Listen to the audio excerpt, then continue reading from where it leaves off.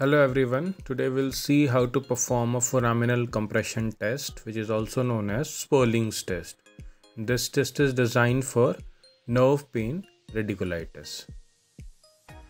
Bradley and colleague advocated doing this test in 3 stages, each of which is increasingly provocative. If symptoms are produced, one does not proceed to the next stage.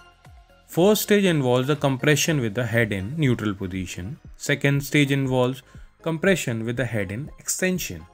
And the third stage, in this the head in extension and rotation to the unaffected side, then to the side of the complaint.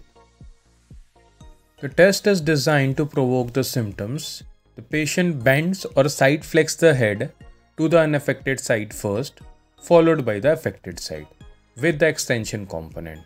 Examiner will press down the head downward and compare with the other side.